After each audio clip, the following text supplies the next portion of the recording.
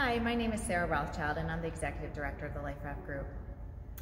I assumed this new leadership role at the beginning of the year, and I'm happy to share with you that together, my team, board, and dedicated volunteers, we've accomplished so much. Behind the scenes, the LRG has reduced our staff and significantly reduced our office space. Same location, but smaller square footage. We celebrated our 20th anniversary at Life Fest in New Orleans, and this was the first time our community met in 4 years. Everyone who was there could feel the magic of the moment.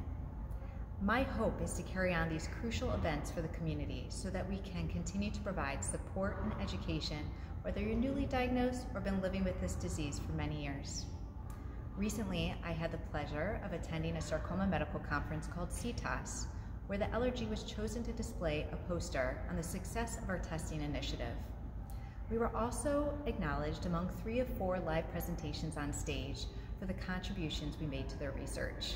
This is in addition to the 5 publications we helped produce over the course of the year.